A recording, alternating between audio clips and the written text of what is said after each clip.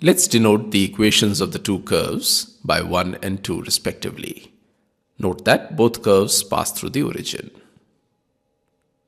Now the joint equation of the lines joining the origin to the other points of intersection of the two curves 1 and 2 is obtained by making equation 1 homogeneous of degree 2 using equation 2. Now the equation of the first curve is ax square plus 2hxy plus by square plus 2gx is equal to 0.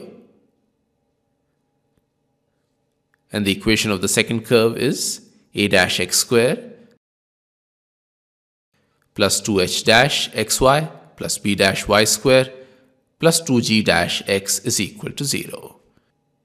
Now notice that in the first equation, the first three terms are of degree 2 and the last term is of degree 1. Similarly, in the second equation, the first three terms are of degree 2 and the last term is of degree 1. Now multiply the first equation with g dash and the second equation with g and take the difference.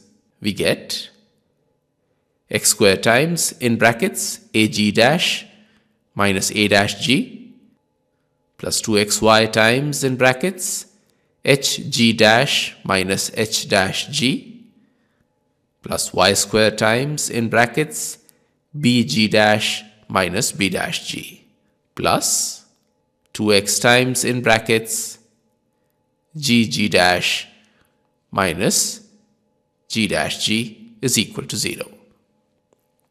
Notice that the last term is equal to 0 and that the remaining equation is homogeneous of degree 2 and therefore it represents the joint equation of the lines joining the origin to the points of intersections of curves 1 and 2.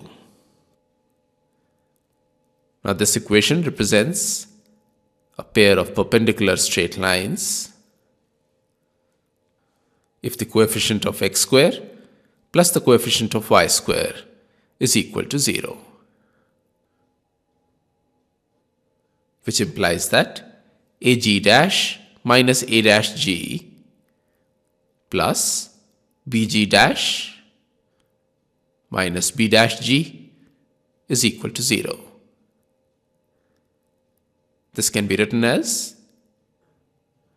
minus g times in brackets a dash plus b dash plus g dash times in brackets a plus b is equal to 0. Multiplying both sides by minus 1, we get g times in brackets a dash plus b dash minus g dash times in brackets a plus b is equal to 0. And this is the required result.